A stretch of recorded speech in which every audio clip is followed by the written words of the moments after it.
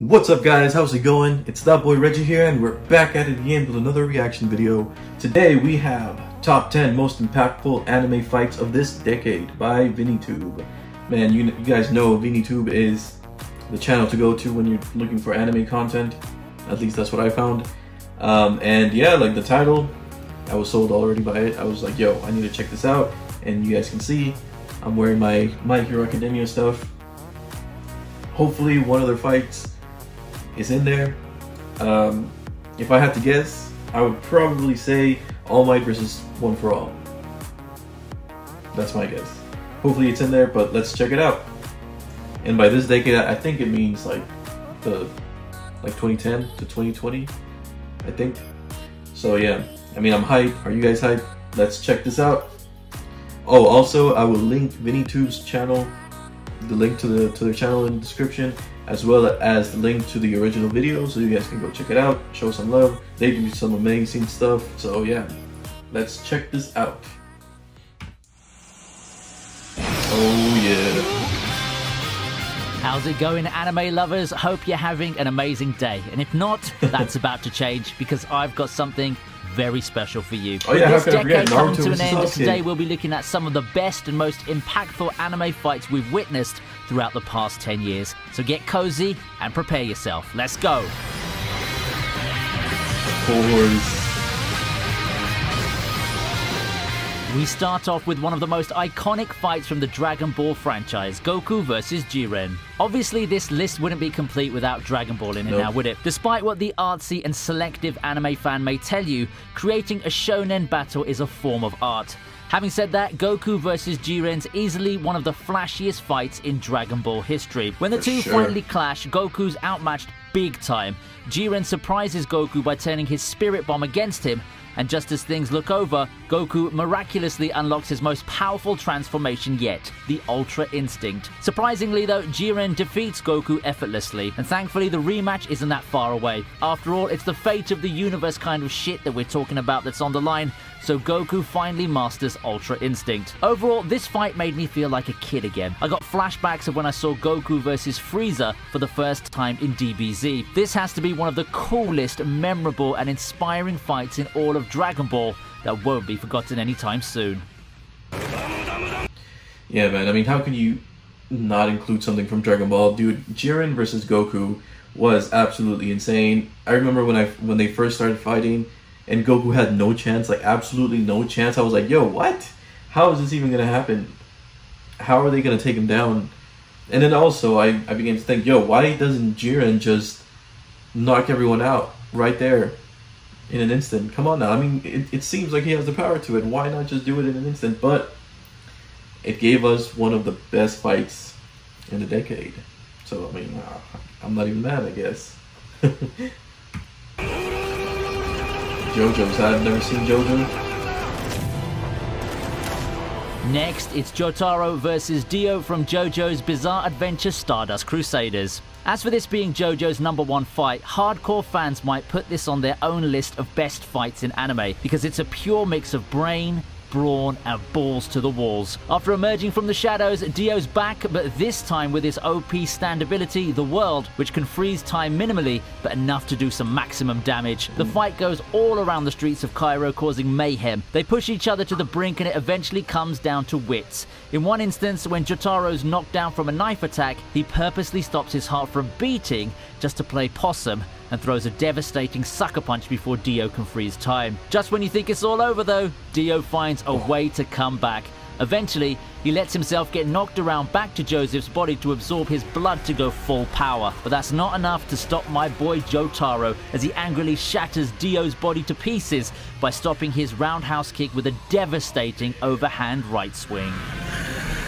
Yo, I've never seen JoJo's, but I mean, there's so many memes out there. You know, I mean, and I've seen the memes, so I don't know if you guys have seen my other videos, but like, I have some shirts.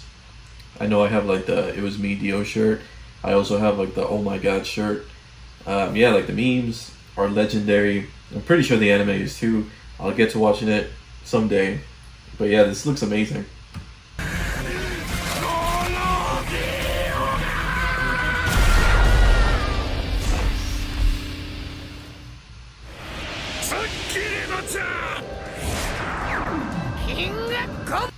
Yeah, this looks like One Piece. I'm kind of on the fence here because like I'm watching it right now. So I don't know if I want to watch this. Should I watch it? Should I skip it? Should I watch it? Whatever, it's too late. I'm watching it. At 8, we have arguably the best fight from One Piece yet, Luffy versus Katakuri. Now, I know a lot of people had some doubts around One Piece following its time skip, but there's no arguing the awesomeness in the fight between Luffy and the sweet commander Katakuri. This is definitely one of the major highlights of the series as a whole and a major upset for the latter half of the series. As Luffy tries to rescue Sanji from Whole Cake Island, he comes face to face with someone he deems his greatest test for advancing as a pirate, Charlotte Katakuri, whose abilities are similar to Luffy's but more powerful in every regard. During the fight, they begin respecting each other and develop as people and fighters. It's an amazing fight in the manga, and the great animation in the anime is definitely worth any fan going out of their way to see, just like all the others on this list. Yeah, no comment. Looks awesome though.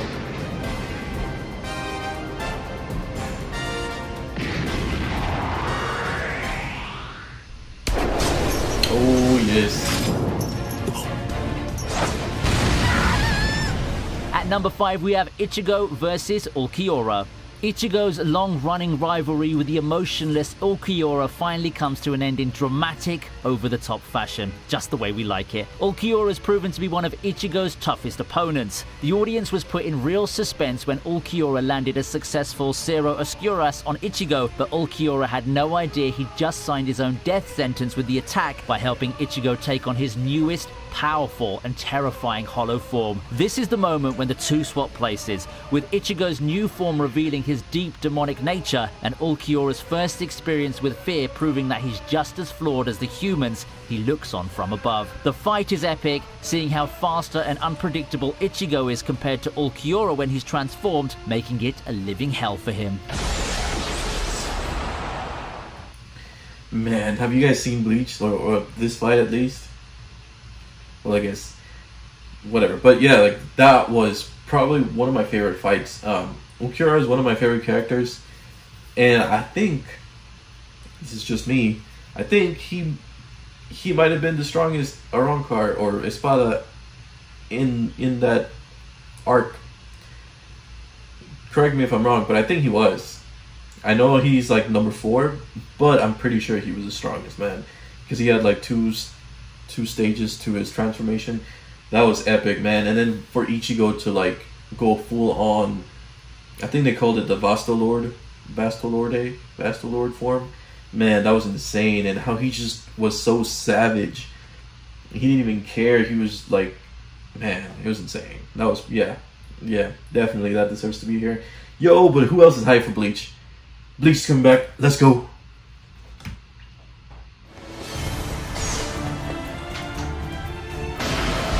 Oh, I think I've seen this in another video. The next fight's from a series known for its amazing fights. Yes, it's Kiritsugu versus Kirei from Fate Zero. Most people think major climatic anime fights must have over-the-top crazy action full of destructive attacks, big speeches and loads of screaming, leaving little room for originality. It's rare that the fight only contains 2 total hits and no dialogue, but still remains compelling and interesting. This one achieves just that. 2 of the most important characters in the Fate series, Kirei and Kiritsugu, battle it out as foils, 2 people cut from the same cloth. Pragmatic monsters who are beyond right or wrong in their personal crusades. Now, fluid fight choreography and brilliant strategizing highlight the rather short confrontation between 2 people who are essentially the same, which you can see in their exchanges. Despite being this badass mage killer who doesn't give a damn about fighting clean and honorably, Kiritsugu finds his match in the priest, who acts as a wall that he can't overcome. But overall, the fight's amazing, and personally, this is my favorite fight from the Fate franchise. Yeah, that looks freaking awesome. What? Of course.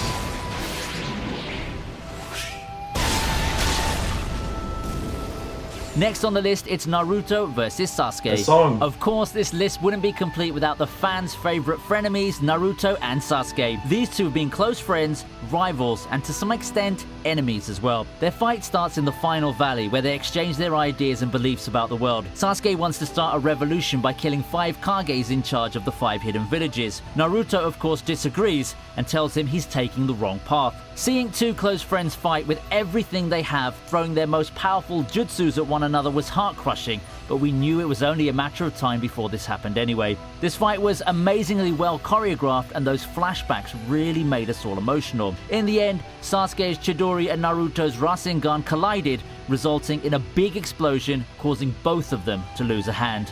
Lying down on the ground, Sasuke admits defeat. Even after all of Sasuke's shit, Naruto still wasn't willing to give up on him. That's what real friends do, and thankfully, Sasuke acknowledged that. Yeah, man, that was probably one of my favorite fights ever. Not just from the decade, ever. That was so good. Like the animation, like he said, the animation, just the choreography. Yeah, that was insane. Like the last part too, when they both lost a hand, that was cool.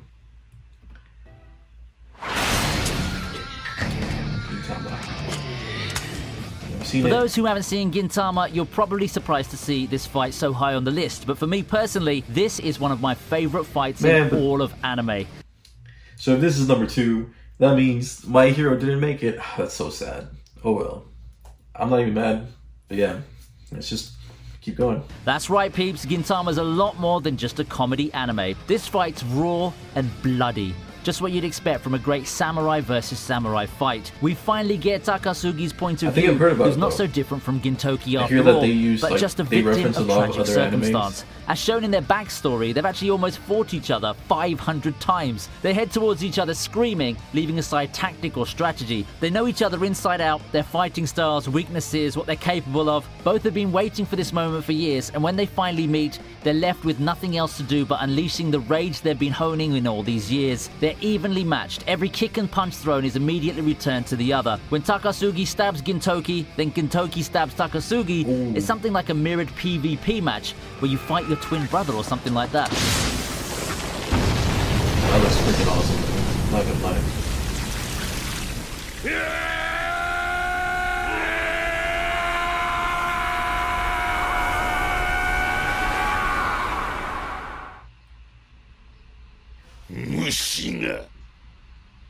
Shouldn't talk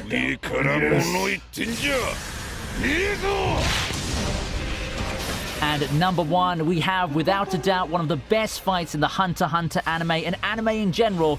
It's Netero versus Meruem.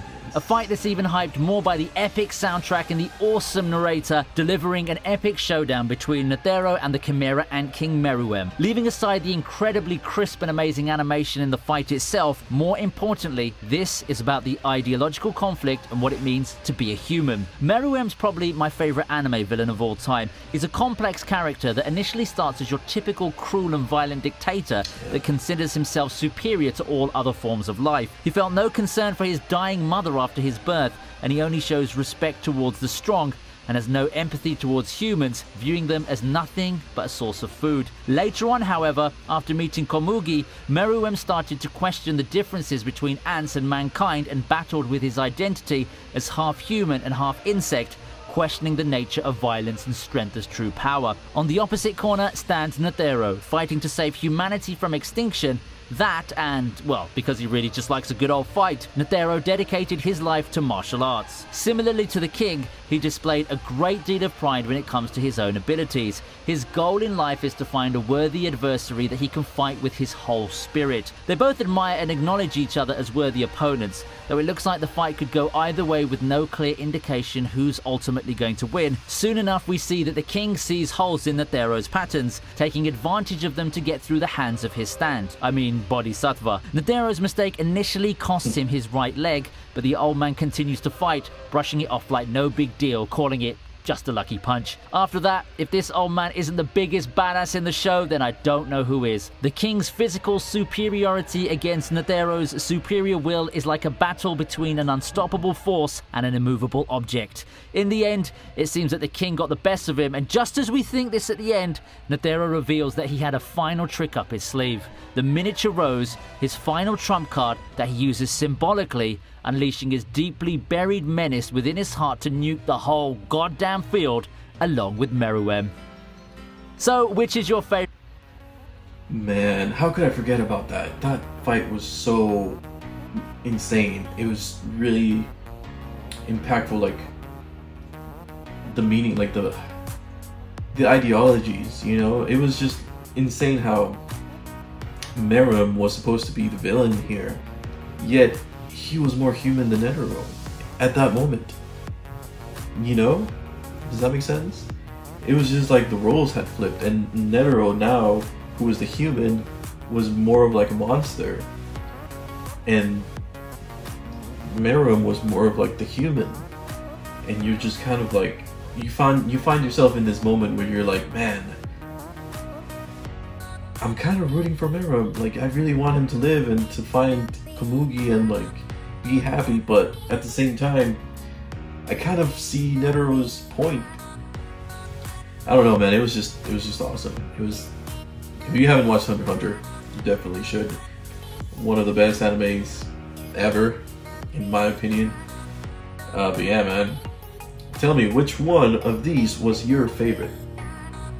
Let me know. I think mine, out of these, I think I'll have to give it to Meruem and Netero. I really do. The music, the animation, the, you know, what they were fighting for. I mean, just everything was amazing. But yeah, let me know which one was your favorite.